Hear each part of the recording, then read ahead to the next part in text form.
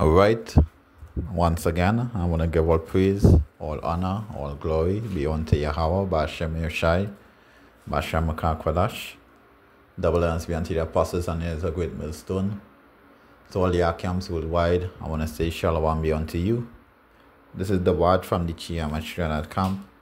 Just be unto quick edification, through spirits and the power of the Most High, Bahasham Yahawashi.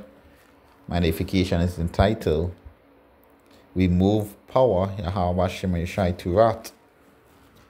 And we as a people, as a nation, that mainly makes up the Negroes, Latinos, and Native, we have gone astray from our power. And we have gone about serving other gods, gods of wood and stone, gods that don't profit, dumb dogs, dumb idols, and leave off our first love, which is the Most High Yahawashi, and go a whoring after these other gods. And because of that, we have put that wrath upon us from the Lord Yahawashi, and we are currently in slavery. And through the times before that we were in slavery, one of the main reasons was we brought that wrath upon us by serving other gods. So I'll start off with Baruch chapter 4 and verse 6. Going down, says, He was sold to the nations, not for your destruction, but because he moved power to wrath, he was delivered unto the enemies. And currently we are under one of our enemy, which is Esau, the so-called white man, and we are serving bondage.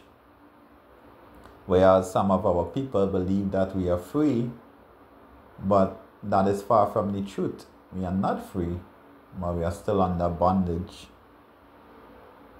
For he provoked him that made you by sacrificing unto devils and not unto power. Ye have forgotten the everlasting power that brought you up, and ye have grieved Jerusalem that nursed you. So, Jerusalem did nurse you, We were nursed and nurtured as a nation, and we were favored above all other nations. We were chosen as the people of the Most High Yahawashi. But nevertheless, that wasn't enough for us. We went off serving these other gods. Baruch chapter 1 and verse 19.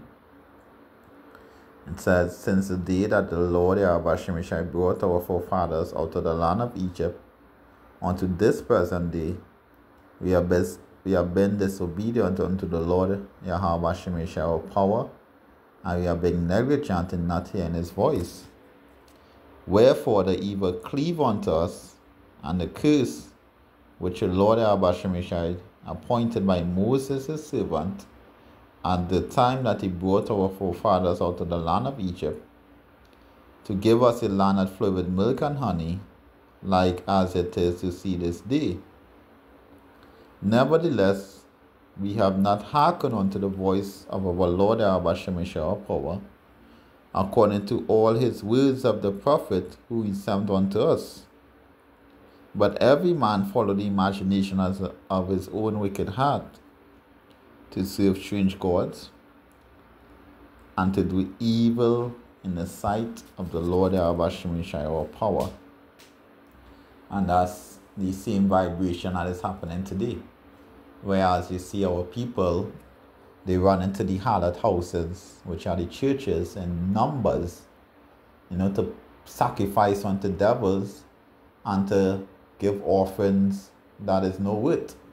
In a sense, to sow a seed, to get prosperity, to try and get a car or a house or some material wealth, but not understanding that the men of the Lord Yahawashi on the highways and the byways, and they are giving you it freely.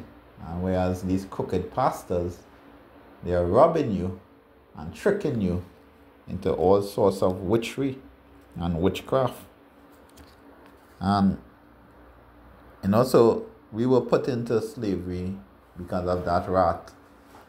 And the Most High Yahawashi will have given us some blessings and give us some cursings if we will have gone off from serving him and serving these other gods.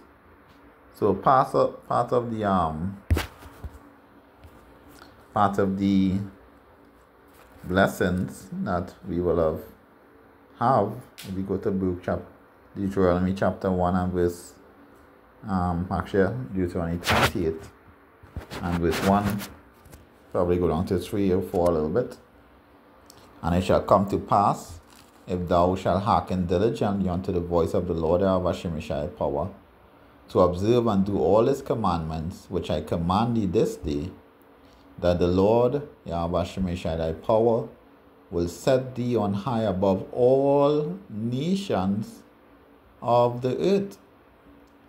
And all these blessings shall come on thee and overtake thee, if thou shalt hearken unto the voice of the Lord Yahawashi thy power. And then we have a lot of blessings that will have been listed, that will have been blessings to put you high above all the nations that is upon the earth. But you know that we are stiff-necked people and we're hard-headed.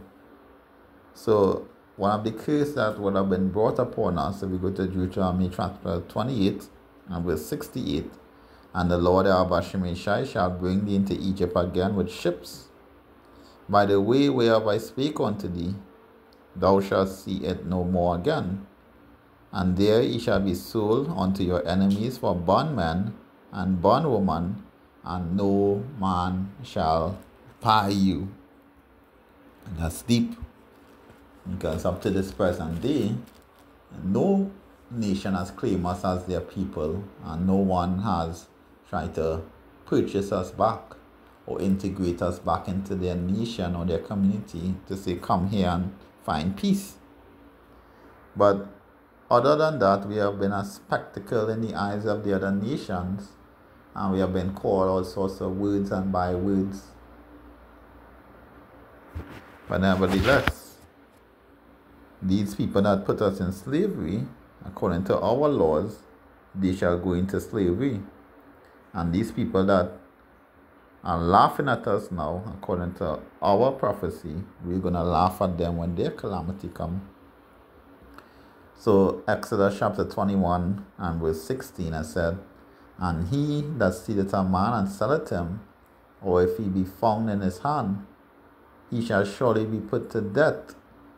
And when Yahawashi appear back on the scene and find us in Esau's hands, Esau is going to be put to death. Him and his people and his kingdom. Revelation chapter 13 and verse 10, it says, he that leadeth into captivity shall go into captivity. He that killeth with the sword must be killed with the sword. Here is the patience and the faith of the saints. And that's one of the patience that we are waiting on, because we know this is not a physical battle, but a spiritual one. And if we keep doing the will of the Most High Yahawashi and building our spiritual man, hopefully we'll make it to the end, and hopefully we'll be part of that hopefully elect. And we'll be able to take down Esau's kingdom with our hands along with Yahawashi. But we have moved power Yahawashi to wrath by sacrificing unto these devils. So I do hope they was edifying to you. With that, I want to give all praise, all honor and glory be unto the Most High Yahawashi, Bahasham Kodash. And double honors be unto the apostles and the elders of great millstone. To all the Akiams worldwide, I want to say shalom be unto you. And stay strong, my Akiam. Shalom.